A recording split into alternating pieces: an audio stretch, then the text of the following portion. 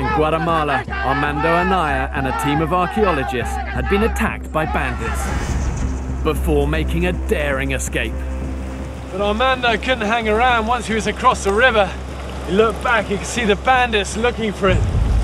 He needed a move. That really freaked us out. We were convinced that they would cross the river to finish us off.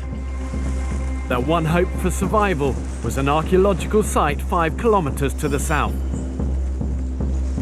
But to reach it, they'd have to trek through the dense jungle without navigation equipment, shirts, or shoes. The greatest fear that we had was stepping on a snake or stepping on another poisonous creature. Boa Constrictor blocking my way. Quite a big guy as well. Try and pin his head. I'm going to use this V to do this. Okay, I've got him pinned. Control the head, control the body, and carefully move past him.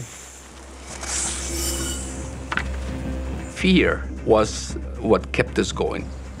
Fear of being caught up by the bandits and being killed.